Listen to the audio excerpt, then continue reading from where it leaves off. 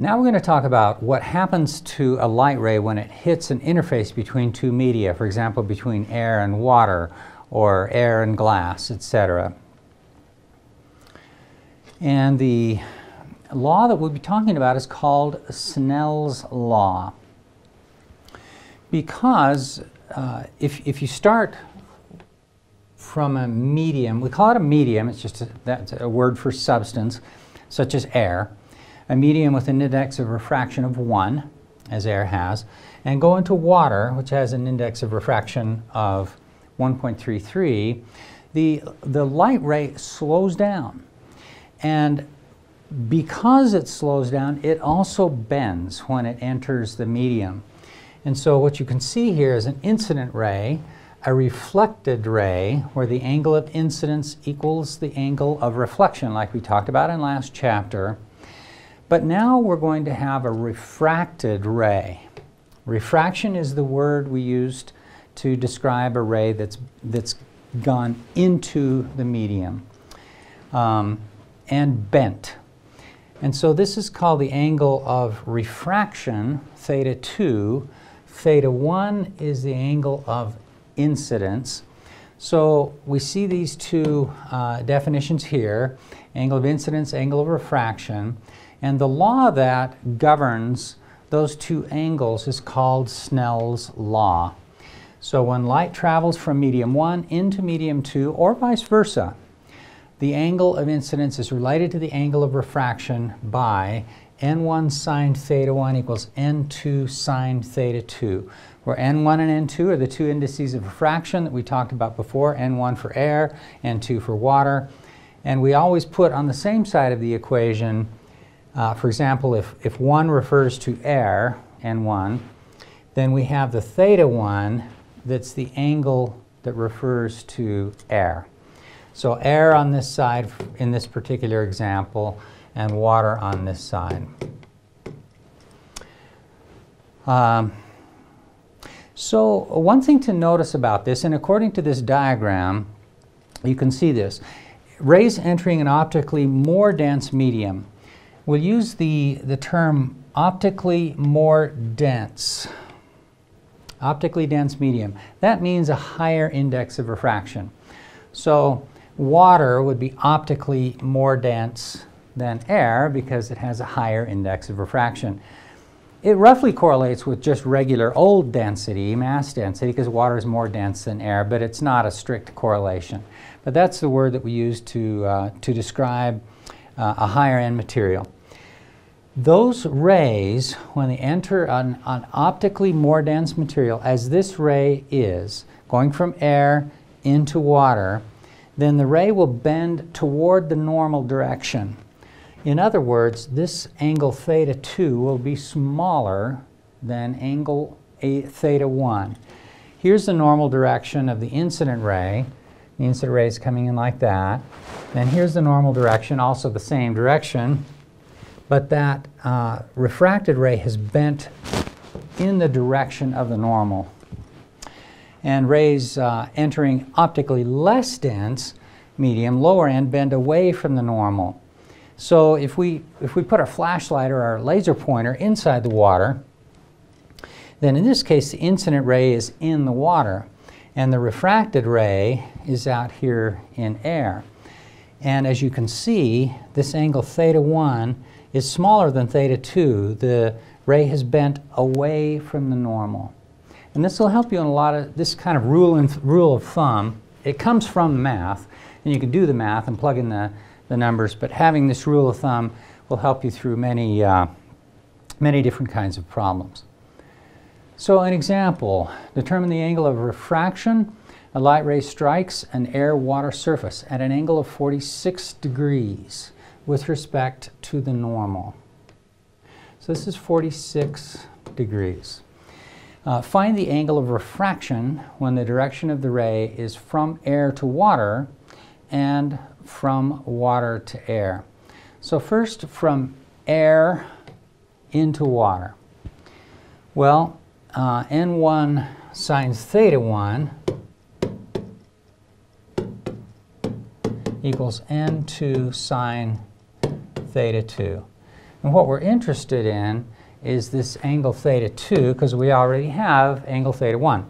And so if I want to solve for the angle theta 2, then I'm going to divide both sides of this equation by n2. The n2's then cancel, and we get sine of theta 2 equals n1 sine theta 1 over n2. So that's what we have here. Plugging in the numbers, n1 is for air, it's 1. 46 degrees is the angle of incidence. 1.33 is the refractive index of water. And we get that sine theta 2 is 0.54. Well, that's just sine theta 2, and we need theta 2. How do we find theta 2? We take the inverse sine of both sides of this equation. Inverse sine of theta 2 gives theta 2. And the inverse sine of 0.54 gives 33 degrees.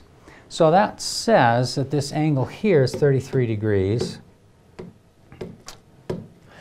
And that angle clearly is smaller than 46 degrees. Hence, the ray did indeed bend toward the normal direction, toward that perpendicular direction.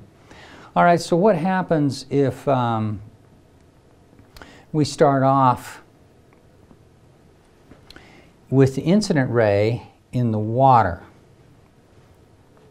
and theta 1 is 46 degrees, then everything reverses.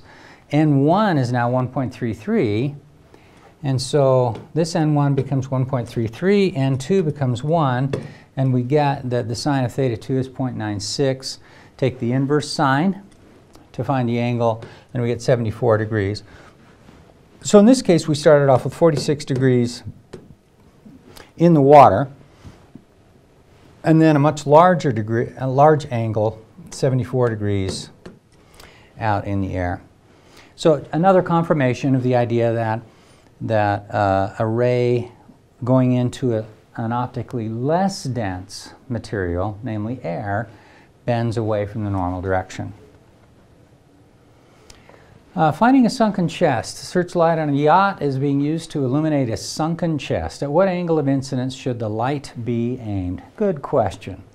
Here's the chest. We know its location, 2 meters from this point at which the light enters 2 meters horizontally from the point at which the light enters the water, and then 3.3 meters deep. And we want to illuminate it with this light. Well, we can find theta 2 from just the geometry. Theta 2, we've got a right triangle here, 1, 2, 3. Theta 2, the tangent of theta 2 is the opposite over the adjacent. Therefore, the theta 2 is the inverse tangent of the side opposite, which is 2 meters, divided by the side adjacent, which is 3.3 meters, and that gives us 31 degrees for theta 2. But what we're looking for is theta 1. Well, we know that n1 sine theta 1 is n2 sine theta 2. I want to solve this for theta 1. I'm going to divide both sides by n1. The n1 doesn't cancel here. It's still there. The n1's cancel on this side. Sine theta 1 is n2 over n1. That's this bit here, times sine of theta 2. Plug in the numbers. We just found what theta 2 is, 31 degrees. Plug that in here. Plug in n2, which is for water, over air, and that gives 0.69. Take the inverse sine of both sides, and we find that that angle must therefore be 44 degrees, which is indeed greater than theta 2. All right, you've all, probably all, had a pole, put it in water, and see that it bends in weird ways where it enters the water. Or you archery, some people fish with bows, and when you shoot that arrow toward a fish in the water, you're going to miss the fish. And the reason is because of this refraction that we're talking about here. So what happens is, because of the refraction, things seem objects in water seem shallower than they actually are. So if we have a sunken chest down here, the light rays coming from the chest and coming into my eye when I'm observing from this boat get refracted or bent at the interface. But my eye, all it knows is it sees these two rays coming in it, and it thinks that the actual depth is much shallower than it actually is. And you can work out the math. It's a little bit painful to do this math, so I'm not expecting you to know it. But this is an approximate relationship for the apparent depth of an object when the observer is directly above the object. That you get a particularly simple result in that particular case. So if d is the actual depth of the object, so that's here where the chest actually is, from the surface down to the chest. And if d prime is the apparent depth, that's actually what we're trying to find, where it seems that the depth is, then the difference between them, the ratio between them is the ratio of these two indices of refraction, n2 over n1, where n1 is the index of refraction of the object's medium, so that would be the chest, the object that we're looking at. So that's, for this case, it's for the chest. And n2 is the index of refraction of the observer's medium. That's u, standing up here. So that's, so in this particular case, if it were water, then the index of refraction in the object's medium, that would be n1 would be 1.33. And for you, the observer, n2, you're out in the air, the index of refraction of the air out there is just going to be 1. And so we could plug the numbers in, and we get d, whatever d is, times n2, which is 1, over 1.33. Well, 1.33 is about 4/3. So 1 over 4/3 is 3/4. So 0.75 d. So what that says in this case is that apparent depth d is about 3/4 of the actual depth. And that's a pretty good rule of thumb for objects in the water. So if you're a hunter and you see a bow fish hunter and you got a fish here that you see at a particular depth, then you're going to want to aim deeper than where you see it to actually hit the fish. In fact, a lot of times, I don't know if it's ever happened to you, but sometimes you reach into water to grab something and you just end up with a handful of water. And the reason is that the object is actually deeper and you have to go deeper to actually find it. On the inside looking out is just the opposite. So suppose you're swimming down here and you want to look at an object. It actually appears closer. Well, it appears farther away in exactly the same relationship, but you reverse the n1 over n2 versus n2 over n1. The displacement of light by a slab of material. This is important when we start talking about lenses. If you have an air-glass interface right here, it's flat, and then another flat parallel interface where you've got a glass-air interface. So you're going from air to glass to air. This is like a pane of glass.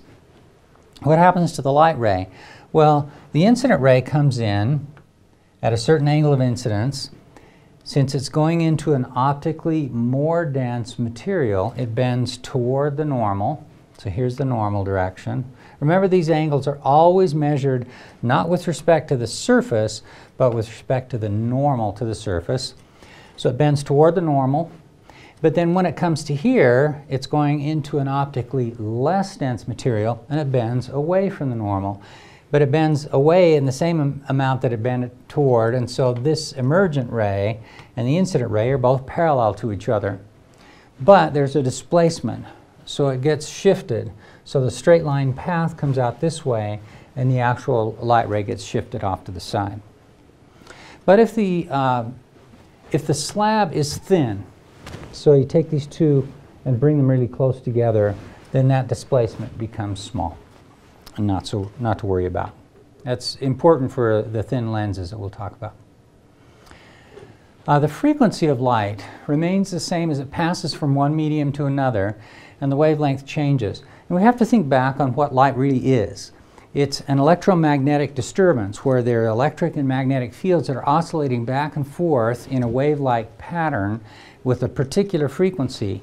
So what this ray does as it hits this interface is it causes the molecules on the surface of the water to vibrate back and forth, or the electrons in the molecules at a certain frequency, and then those electrons again re-radiate the light ray that goes down into the water. But the rate at which they're being caused to oscillate by the incident ray is exactly the rate at which they're emitting light that propagates down through the water. It's at the same, has to be at the same frequency. So the frequency is the same as it passes from one medium to another, and the wavelength changes. And you can actually work out the difference. If V equals F lambda, in medium 1, the speed V1 equals F lambda 1. In medium 2, we'll have V2 is F lambda 2. If we divide those two equations, the top one over the bottom one, then we'll get V1 over V2 equals F lambda 1 over F lambda 2. But the F's are the same. The frequencies are the same in both media. That's equal to lambda 1 over lambda 2. So that allows you, and you can actually, given the definition of the index of refraction, you can relate these speeds to the index of refraction in the two materials, and therefore relate the wavelengths. But what you see in this diagram is the spacing between these two red lines is the wavelength in medium 1, and then the spacing between these red lines is the wavelength in medium 2. We're showing a smaller wavelength. Why is that? Because the wave is slowed down and doesn't travel as far during each period of the oscillation of the motion.